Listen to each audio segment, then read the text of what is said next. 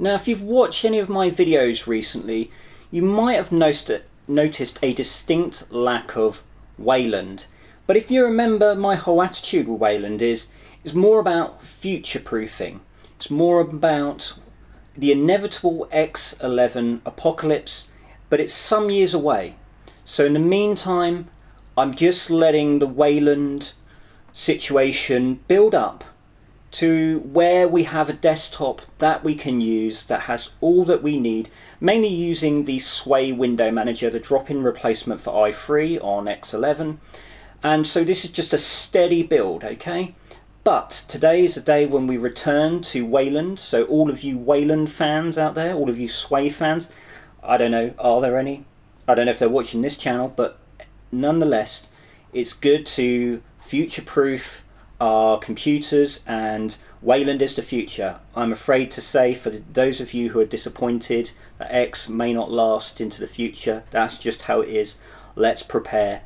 Be preppers for whatever. No, we're not preppers. We're just whatever. Anyway, I'm rambling now, of course. So well, let's have a look at what we're looking at today. We're looking at the called swaylock. So this is like i3 lock, like the name suggests, and this is for locking your desktop session in Sway. Self-explanatory. However, there's a few things we need to think about. So let's just look at the screen. So as I've already explained, Sway is the compositor for Wayland. It's designed to be fully compatible with i3, drop-in replacement, blah blah blah. Now we obviously did our own config if you look at my previous videos, but what we hadn't done are some of the extra additional things that are not drop-in replacements. So i3 lock is not a drop-in replacement for Sway lock and vice versa, if that makes sense. So even with X Wayland, which will in theory run X11 programs in Sway in Wayland, some things are just not basically compatible, so we need some extra installs. So one of them I'm looking at today is swaylock. Okay, so let's have a look at the package. It is just called swaylock, and so if you're an Arch, of course, make sure you are updating your packages. Other systems, so Ubuntu, whatever, Debian, it's apt, and whatever is Fedora, you surely know how to update your computer by now. So the next thing is we then need to install the package. So it's called swaylock. Now I've already installed it, of course, so I'm not reinstalling. Okay, and I'm in my virtual machine here. Okay, just to let you know. So let's show swaylock in action. So let's load up Sway. Okay, and if you remember with like i3 lock, it is the name of the program. So swaylock. Okay, and as you can see, it gives this sort of grey screen, and like i3 lock, it will show up a feedback. So if I start putting in my password, as you can see, there we go. If I do it again and I do it wrong, okay, so do it again, and there you go. It gives you a little bit of output where it's authenticated has failed. Okay, so what else is there to look at really? Well, it's the same problem we have with i3 lock, namely that the potential for your security and your system being accessed even with swaylock. So I will demonstrate for those of you who do not remember what happened with i3 lock, and we'll have a solution as well, much similar to i3 lock, slightly different but much similar. Okay, so I'm going to put in swaylock again, and obviously I'm in a virtual machine. My key mapping means I have to use this drop down box, but Control Alt F2 if you did it on your computer would drop into TTY2, for example, okay, or whatever TTY is not using Sway or graphical environment. So you're probably thinking, well, you still have to log in. Okay, good point. So let's log in. Okay. Now I'm going to go back to TTY1. Now imagine that you have, say, auto login on some of your TTYs. I do this, and maybe you know, you have something that needs your TTY to be open. The point is, your system is not technically secure because you can access other consoles. It's not locking down your system. The Linux console is still available. We will rectify this, but so remember what I'm talking about. So if I do F2, look, I have complete access to the system. Well, you know, obviously not including sudo privilege, but I can do stuff, and if I have, you know, if it has sudo privilege pre-existing, I can do stuff on the system. So how do we fix this? Well, this is what we're going to do. Let's get back into this.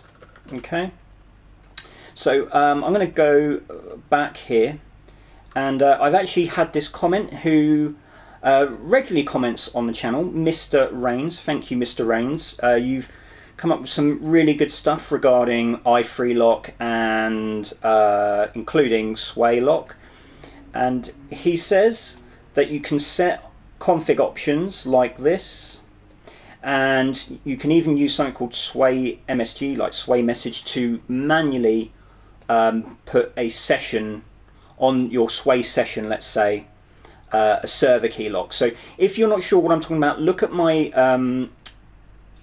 session lock revisited video. This is regarding i3, and that will tell you all you need to know, but I'm going to demonstrate for sway today. Okay, so the first one we can do is let's do it in reverse. We'll do the sway message. Okay, so sway message, what is sway message? MSG. Oh, let's make this a bit bigger. Make this a bit bigger. Man sway MSG. Send message to a running instance of sway over the IPC socket. Okay, does that make sense? You can look up the full documentation if you want to know what everything it does, but we are just going to, for today, in the scope of this video, demonstrate this. So we need to put in the command. So it's sway, let's make this a bit bigger. MSG, and then we need to put quotations. Another thing I need to do, sort out American style keyboard to GB on sway. It will never end, the configuration. Okay, XKB, and what else we got? Options, and then server keys, I believe that's short for, and then none, and then close that out with a quotation, hit enter. No literal output, but that's not a bad sign. So let's try it again. So remember, if I do swaylock,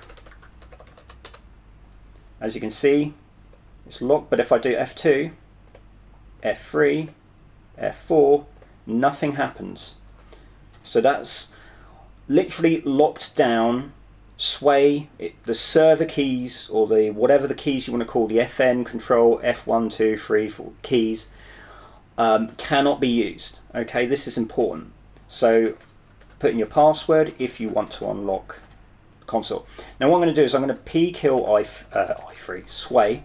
I'm going to end that session, and I'm going to start sway up again, and we're going to do the configuration one. Okay, so if we remember, if I do F2, I can access F2. Okay, so the SVRV key, whatever they're called, are still accessible because sway message is just for that session, as explained by Mr. Rains. So what we need to do is now put in the config. Now I'm not going to type it out all again for the config. I already did this, but I've got it commented out. So let's see what this looks like. So go into your .config sway, okay, and then vim config. So if you look here at the top, I've got this commented out, and it's input, really the same with sway MSG but without the quotations. Okay, so now I've uncommented that, let's right quit, and I believe that should work straight away. Let's just p-kill sway, start it up again. Okay, so let's do swaylock, and let's try F2. So as you see, it works. Okay, so that's how you install swaylock and run swaylock and secure the Linux console in sway by putting in those options, whether in config or in your session. do the config one because it just makes sense. Just makes sense to do. Just good practice, let's say. So thank you again, Mr. Rains. Really appreciate that knowledge there. And now we've demonstrated it in Wayland in Sway. So the Sway build continues, the Wayland build continues. We're getting ready for the X11 apocalypse in 10 or so years, or whenever it is. And it's a work in progress, and there will be more Wayland stuff in the future. Just watch my videos, get prepared. Okay, just be ready for it. Okay, so we will leave it there. So you know what to do with the usual like, comment and subscribe. And I want to give special thanks to Sean and HTX80 Nerd and a new member, Soul947. Thank you very much for taking out a membership. So we're increasing here. Hope to see more of you on the end screen. Hope to have lots of you showing off your support for this channel. But I appreciate all your support anyway. Thank you very much to everyone. And I think we'll leave it there, and I'll see you in the next one.